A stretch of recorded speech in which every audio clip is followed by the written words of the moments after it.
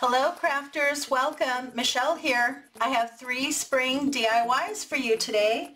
In today's crafting adventure, I'm going to show you how to use these 3 spring decor items that you can find in the Easter crafting section at Dollar Tree. Let me show you how to make them. The first one we are going to be working on is this cute bunny. Now these are nice and thick. They are MDF, but over the top here on the front, it looks like they have a nice thin veneer that looks like wood.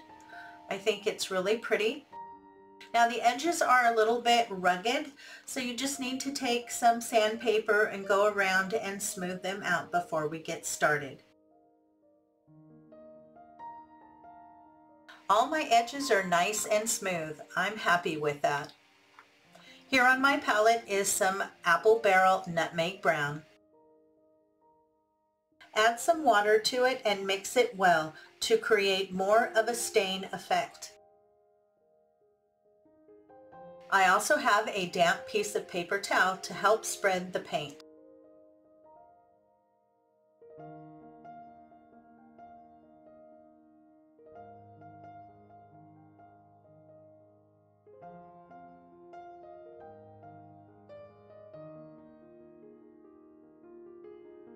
Look at how pretty that is. It really does bring out the wood grain in this piece. If you want it darker, you can just go over it a second time, or you can use a darker pigmented paint.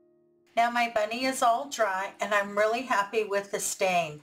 As you can tell, when I hold it up to a plain piece, it made it nice and rich and the wood grain really stands out.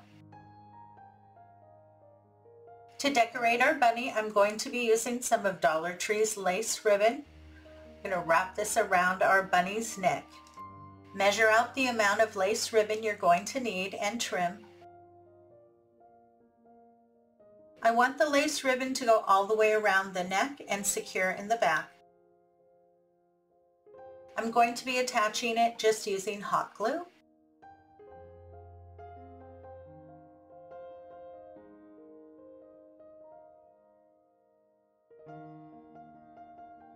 Now to add a bit of spring, I'm going to be adding a single bloom of this yellow wildflower.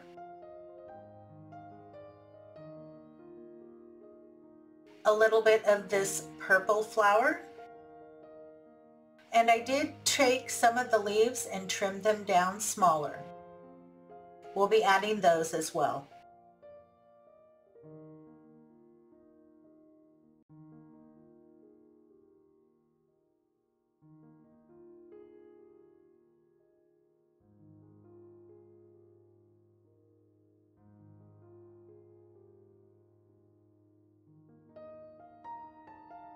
And there you go, we're all done.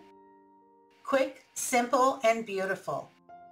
Perfect to suit any home decor.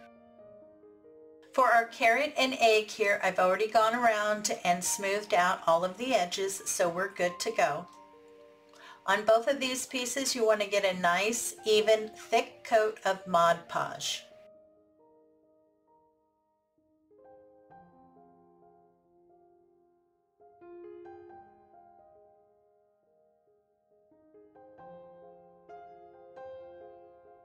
Once you have a good amount of Mod Podge applied, you want to go back and do even strokes to make sure that it is evenly applied all the way across the egg, including all of the edges.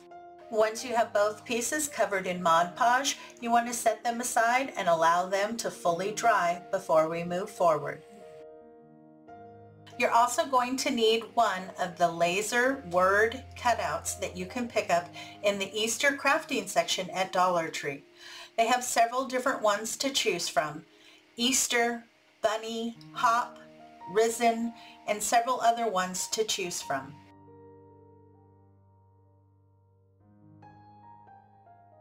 Here out on my palette, I have Martha Stewart's satin acrylic paint in the color Aubergine.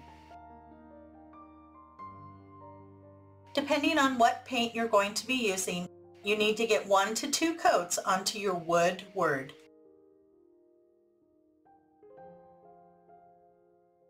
To cover the base of our carrot, you're going to need one of the Crafter Square crafting paper packs. This is the one that has all the different colors across, and they all have polka dots.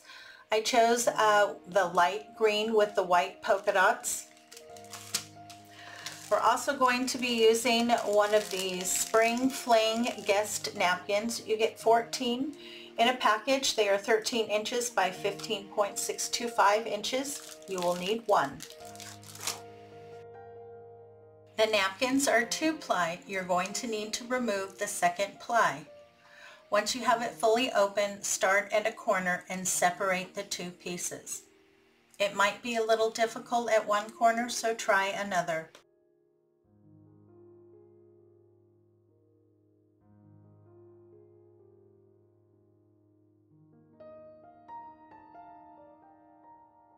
The Mod Podge is completely dry on the egg, so we're ready to move forward. I took the egg and traced it out on this beautiful printed paper that came out of one of the paper packs that I have, but you can pick up decorative paper by the sheet at Hobby Lobby and Micheal's.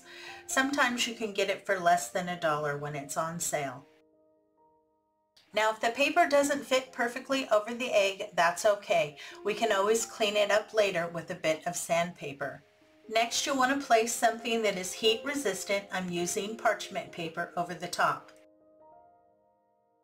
Then you'll need an iron, and you're going to want to iron over the paper. Move the iron slowly over the paper so that you remelt the Mod Podge and the paper attaches. You don't want to let the iron sit in any one spot for a long time. Just slowly move from the center outwards and work your way around the egg until everything is fully attached.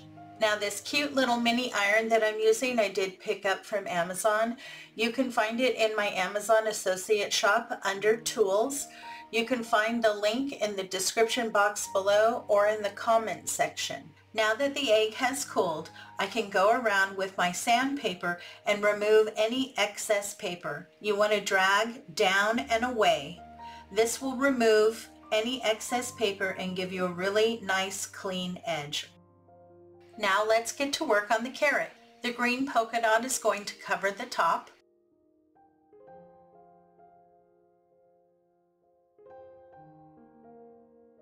And this beautiful orange and white check will cover the bottom of the carrot.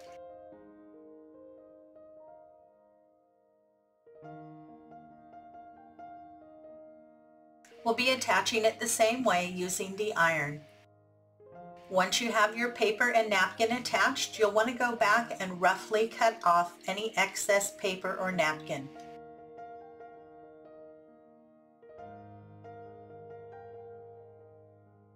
I have roughly removed the excess napkin and paper from the carrot. The carrot top is intricate and would be very difficult to cut out, so we're going to try a new technique using a lighter. You'll want to have a garbage can and some water nearby just in case anything goes awry. You'll also want to do this in a well-ventilated area. We're going to start here on the end with the napkin.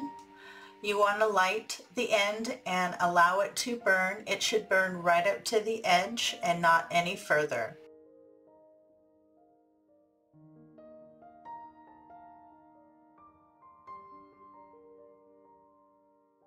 Once the napkin side is complete, you'll want to do the same thing with the carrot top and remove the paper. It may take a few more tries of lighting it with the carrot top if you're using thicker paper like I am. The napkins seem to work perfectly. The carrot top I had to go back and relight a few times. If you're enjoying today's content, make sure to subscribe, and when the notification bell pops up, if you hit that too, YouTube will let you know every time I upload new content. And I do upload new content to my channel every week.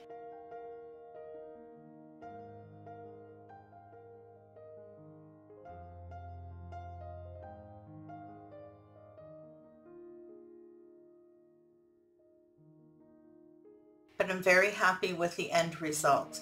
I love the way the edges look slightly burned. It helps give it that rustic look that I was looking for. To finish off our cute little rustic carrot, we're going to add a twine bow. You want to start by cutting a piece a few inches long. This is what we're going to use to tie the center. I like to use my hand, and depending on the size of bow, I can use 2, 3, 4 fingers, or I can even open them wider if I want it larger. You want to start at one end, leave an excess of about an inch. Wrap several times around your fingers. I'm going to go about 10 times. You want to end on the opposite side and leave an inch of excess twine. Pull it off, secure in the center, and tie it off.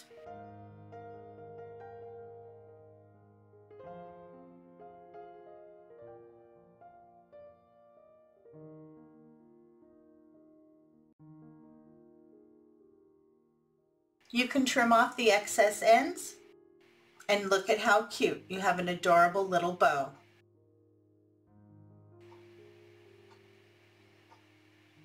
Here on the carrot, secure the twine on the back and wrap around several times.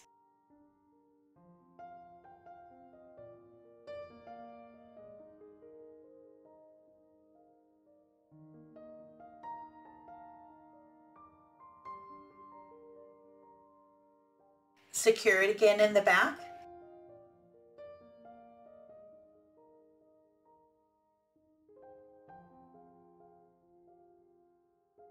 And attach your bow. Look at how adorable this rustic carrot is. It's time to get our wood word hop attached to our egg. I absolutely love this dark purple color over the spring floral paper that I chose. To get this attached, I'm simply going to use some Elmer's glue and a couple drops of hot glue to keep it in place until Elmer's can set up.